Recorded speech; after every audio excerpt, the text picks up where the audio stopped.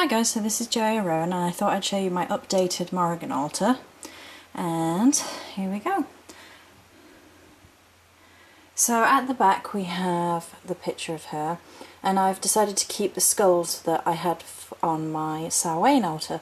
There's a black one and a silver one there, and a black one and a silver one down there by her offering pot. I decided to keep them because they're quite cool, I like them. Also, that she's one of the goddess's aspects of death, so it seemed fitting.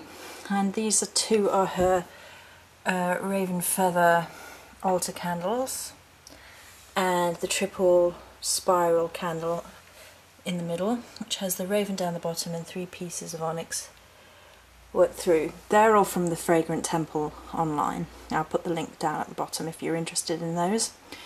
I have the 2 little agates that are representative of spearheads down here. I've decided to put 2 cauldrons on her altar. This one is a ceramic altar with relevant herbs in that I felt moved to put in them, and 3 crow's feathers. And in this one, which is a wooden one, which I actually got from a charity shop, but I thought it was quite cool with the little broom there as well, is full of mahogany obsidian in sort of representation of her. I think it's a good representation of her. We have the black shell that I got from the seaside. She does have a sea and river connection, with the offering of 2 onyx gemstones and 1 obsidian. The triple moon symbol here, put that the right way up, that might help, because the Morrigan has a triple goddess aspect. And over here is an Otheosiris, which I was guided to buy by her, and it's actually a fossil.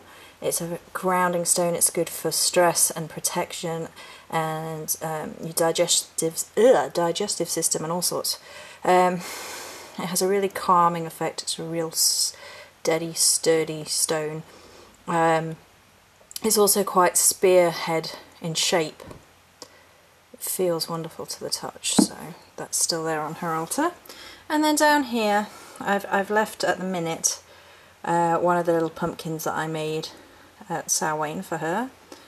The necklace that I wear for when I'm honouring her. And this is a rock salt candle holder full of rosemary and conkers. Let's have a... That's her offering bowl with offerings in, but they're private, so they will stay in there. But it's a soapstone dish if you're interested. So, and her oils and incenses are down the side, but they're private as well, so they will stay like that. And my altar is, my main altar is just like this for the time being. I've put the candle that I made in the middle there. The pumpkins are still there, the Halloween decks are still there, obviously. This is now sort of in the medium stage. In the next few days I'll take the remnants of the Samhain celebrations down slowly, and then we start moving on to the Yule decorations. So, still got my offering here.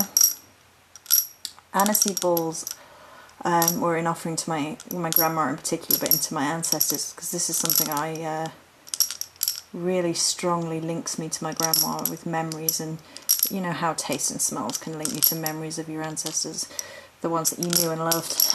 Well, aniseed balls is one of the ones for me and my grandma. And then water and salt down there. So, as you can see, it's in the intermediary stage. But I mainly wanted just to show you, oh, that's my working candle in there. I don't know if I've shown my working candle. That's my working candle. So, yeah. I'm quite pleased with it. I think it looks quite nice. I really want a bigger altar for her at some point, although technically it's a shrine, but I really would like a bigger one at some point. But I think that's looking quite nifty now. I really quite like how that looks. So that's it for today. Many blessings.